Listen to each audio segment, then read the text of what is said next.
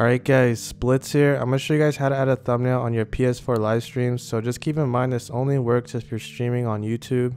So you guys can see I'm on the live from PlayStation. You guys can see like some people actually added their own thumbnail. So I'm going to show you guys how to actually do it. And adding a thumbnail on your streams is actually really easy to do, and you can do it all on your phone. So just real quick, let's try to get this video to 17 likes and let's get right into it.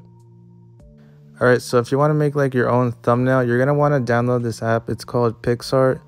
It is free, so I'm just going to go on here. So for my example, I'm actually going to upload a Fortnite thumbnail. So I actually have an account on here where I actually have Fortnite thumbnails. So if you go to this compass right here and then hit search and then artist, you just want to search Splits, which is my account. And then it should be the first one. You'll know it because it has the Fortnite character on it. And here's my account. This is where I upload the Fortnite thumbnails. Yeah, I can see. So you guys can use these. Like, you don't even have to give me credit. Just go ahead and take them if you want. So yeah, I'm going to use this one for my example. So once you find it, you just want to click on it. And then you just want to hit remix.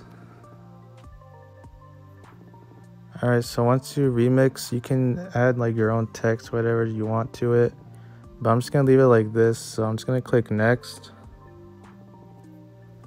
And then save. I'm going to download the photo. Alright, so I saved to my photo, so we're done with that. Alright, so now that I have my Fortnite thumbnail, let me just go to my photos real quick and see if it's there. Alright, so it is there. Alright, so now that we got our thumbnail, we can now stream on the PS4, so we can actually apply the thumbnail to it. So let's do it. Alright, so I'm on my PS4, so I'm going to start streaming.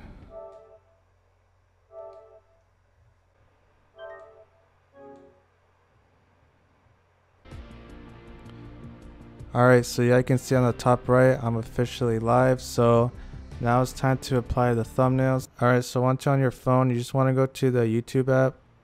And then you want to go on the top right where you see your profile pic. And then once you're here, if you look down, you'll see your data and YouTube. So you just want to click on that.